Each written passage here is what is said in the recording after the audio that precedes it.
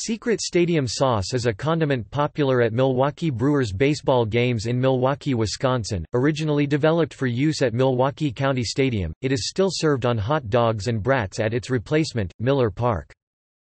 It is a product of Delaware North Company's Sport Service and is sold in 18-ounce bottles at grocery stores throughout Wisconsin.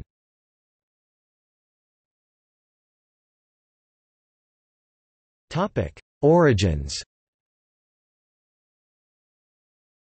It was created in the early 1970s by current Delaware North Company's Sport Service president Rick Abramson, then a vendor at County Stadium, during a game when he ran short of other condiments. "We were sort of running out of ketchup and mustard, and we needed a condiment.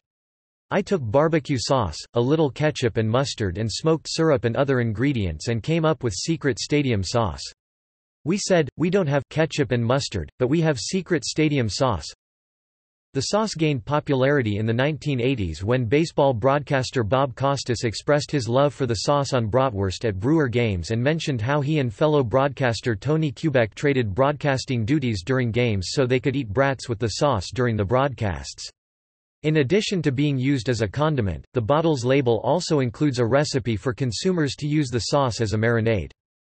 The flavor has inspired comparisons, from a combination of barbecue sauce and sauerkraut juice, to a mix of clam juice and sweetened tomato sauce. Travel Channel personality Adam Richman has described the taste as a mix between chili sauce, cocktail sauce, barbecue sauce, and ketchup.